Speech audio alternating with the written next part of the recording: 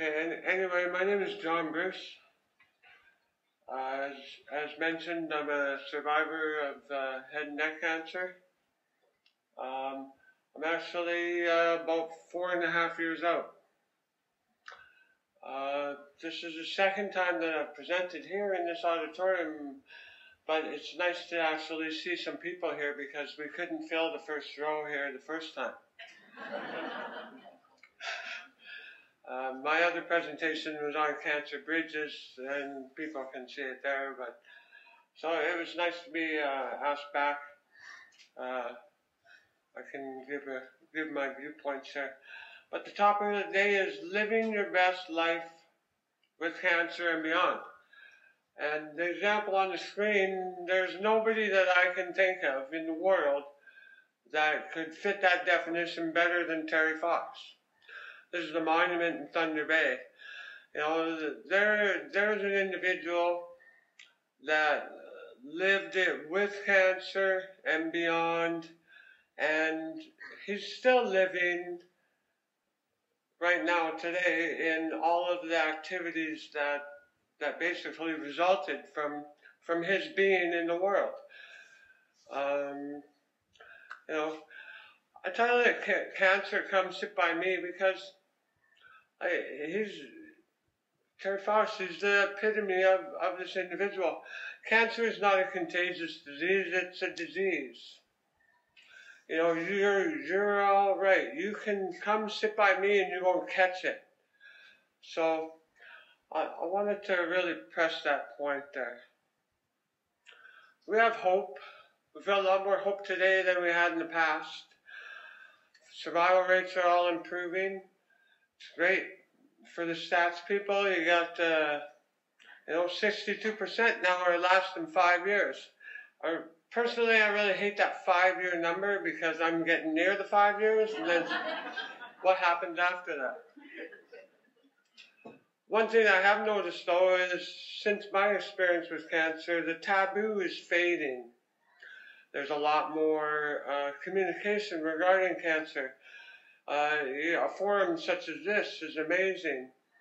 You go on social network sites and like Facebook and that, there are chat pages or pages where you can post and get information, and people are having a real conversation about how they're feeling, what they're going through, and continuing on. 100,000 strong in Alberta is an amazing number. If I hadn't read it in black and white, there's no way I would have believed it. And that's probably a reason why we can start getting rid of the taboo. Yeah, it's cancer. It's something we can have a conversation around the water cooler at work with. Why am I here? I consider myself special. Some call it short bus special, but I am a survivor. 2007 I was diagnosed, and I'm still here. Odds were I wasn't supposed to be here, but I made it, so I'm a survivor. December 2007, I went in for 17 hours of amazing surgery. The type of surgery that I went in for was developed and improved upon here at the U of A by doctors that are local to Edmonton, making me a very lucky individual. Chemotherapy in the spring of 2008, cisplatin. That was worse than death itself, but a lot of us that have gone through it understand the bad times. But it's a necessary evil.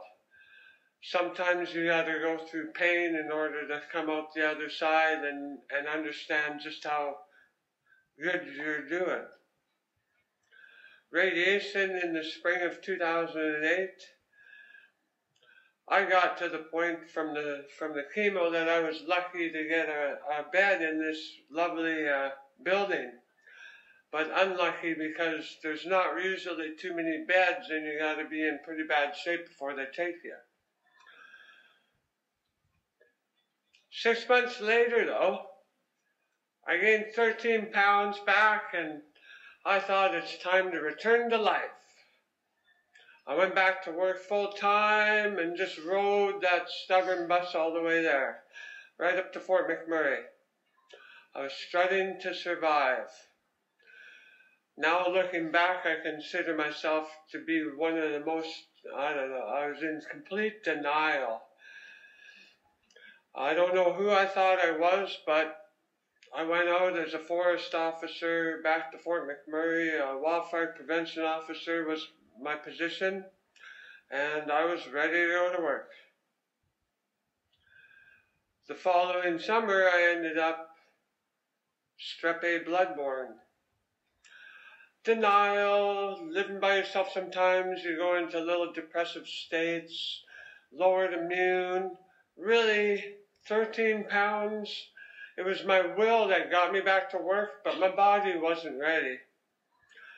So I got a second trach and a second peg tube and a second trip to ICU, and I had to learn how to swallow and speak twice over again. But yet again, I survived. So I guess I'm living my best. What happened next was uncertainty, hopelessness, physical changes that every time you look in the mirror, you see all of the changes. Maybe a lot of people don't notice the scars and the disfiguration, but every time you look in the mirror, you see that. Fear of unknown, depression, anxiety. Depression and anxiety got me about 1.5 years ago really bad.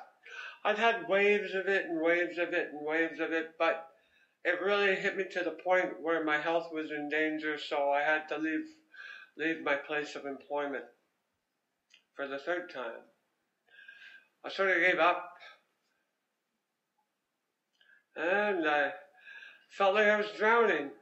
This picture here, this is the Rapids of the Dead. I thought it was really good because it's up in the Slave River near Fort Smith. Not too many people make it out of that set of rapids. But then one day, I was just looking at my kids and I thought, hey, I got something good in my life. I got something to move forward with. I could grasp on something, and there is purpose in my life. I want to see these 3 individuals grow up to be the great people they can. I made a choice to move on with my life and not let everything that I went through drag me down. It's like this caption says, I have already been through hell, so give it your best shot. Not only will I survive, I will win. I thought it was the most awesome picture I could pull off of the internet. I don't know who the author is, but I stole it and I'm proud of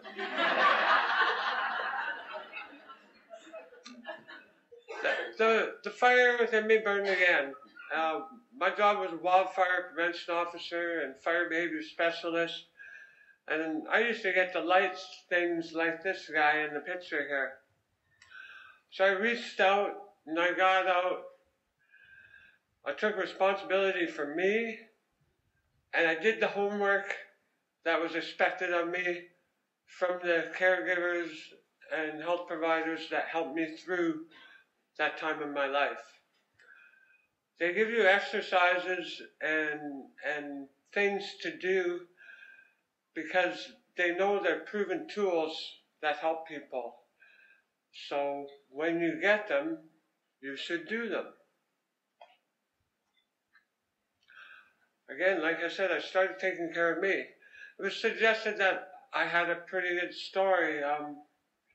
I'd overcome a lot of things, a lot of adversity, and people take inspiration out of that. Sometimes I feel overwhelmed because I don't think I deserve to be put up on a pedestal at times, but it's humbling and it's very honoring that people put me in that position. I went to therapy and it was suggested that I write the pain out of me. So I wrote a book, My Three Belly Buttons. And the reason it's called that is actually somebody yesterday told me it's three chances at life. You know, your first one's from the cord when you're born, and then I got two further peg tubes, which, you know, they kept me going and kept me alive. So it was like two rebirths, I guess. I took a negative experience and I've tried to help others with it. Thus, that's one of the reasons I'm standing here today. I took the advice, I wrote my story out. People have told me that it's a good story and they've been helped by it. It gives different individuals a different perception of what a cancer patient goes through.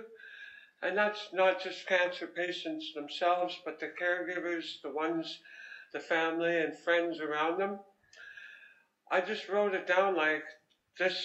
We're sitting down having a coffee, and this was my experience. This is how I felt, and I didn't hold nothing back. I just wrote the whole story out, and that honesty has paid me back in many times because of what people have said, how the book has helped them or touched them, or what experiences they're going through. I found some love and happiness in my world. You know, partly through writing my story out and helping others, but also with me getting on in my life. I met a lovely woman, Jeanette, and I'm one of the luckiest people in the world because I've got such support from family and friends that it's just unbelievable. And total strangers are supporting me too. Like the last person who bought my book is sitting in Australia here. Her husband's going through head and neck cancer. And the magical note that she wrote me is enough just to about make you cry. Today I'm strong. Or at least I think I am. I've accepted my new life's reality. As I said, I was a wildfire prevention officer, and I've been off the last year and a half. That career, 22 years of my life that I worked towards is now gone. In the next 3 months, I'll know what my next career is. I'll either have to start completely over from scratch, or I'll get a role that I have a skill set that could maybe benefit, but with my new physical limitations, it'll be realistic for me. So I'm in a bit of a limbo, but at least I know within the next 3 months, as I found out this week, I'll be moving forward. Another thing that I look forward to in life is that although I like coming here and visiting some of the people here, I don't need to come here anymore as of last month to visit my doctor to determine am I still okay, is the checkups and all that. It's very scary, unknown ground, but I'm looking forward to getting used to the idea of not having to come back and get prodded and poked and whatever else they can think of. Drop me a line sometime. My 3 bellybuttons at hotmail.ca. I'm going to leave some bookmarks. They've got my address. I'll leave them during the coffee break out there, or I can be approached. I have good days and bad days, but the biggest thing now is that I'm not alone. I'm willing to reach out and grab a hand when I need it. And that was probably one of the hardest things I ever did, was reaching out, showing that I'm weak, but really you're a lot stronger because you have the strength to show your weakness. You know, the analogy of a dog lying on his back with his feet up in the air to rub his tummy. He's basically giving himself out to you, showing his weakness, and hoping you'll help him out and take care of him. You can be a helping hand. That's something to move forward with. You can be a helping hand to yourself, but you can also be a helping hand to others around you. And that's why I'm here today. I'm trying to be that helping hand. That's basically my talk. I welcome being approached or having people ask me questions and chatting with me. And like I say on the email, I've got a Facebook page called My Three Belly Buttons. It's a group's, it's just a page for information. I put inspirational thoughts on there, and I also update anytime I see cancer information or different events or new things coming from all sorts of different pages that I like and follow. I post on there, and it's just information, right? And then people can keep spreading the word. I do have one of my books today, and I noticed this girl sitting all by herself writing a whole bunch of notes, so I thought maybe she'd like to read it.